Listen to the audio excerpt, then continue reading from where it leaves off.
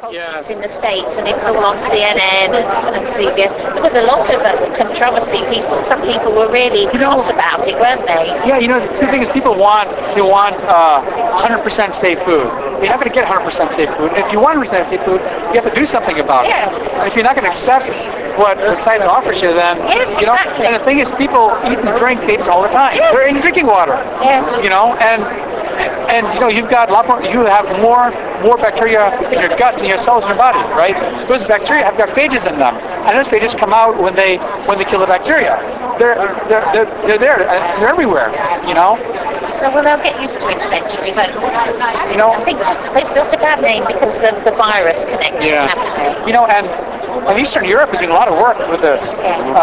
What kind of phages, and they're using for them to control bacteria on wounds and that sort of thing. Yes, I've been over there. Yeah. I've had phage therapy on my teeth. Yes, and and that's a great idea. In fact, they actually thought about this back in the 70s for that purpose, putting it in toothpaste and mouthwash. Well, what a great idea, right? Of course, it would put all dentists out of business, but... No, they're very pleased. Oh, they are? Yes, they are. They still need to debride the teeth. Yeah, you're right. So, I think it's great. Do you think our regulatory, or the US, or most regulatory laws will need to be amended to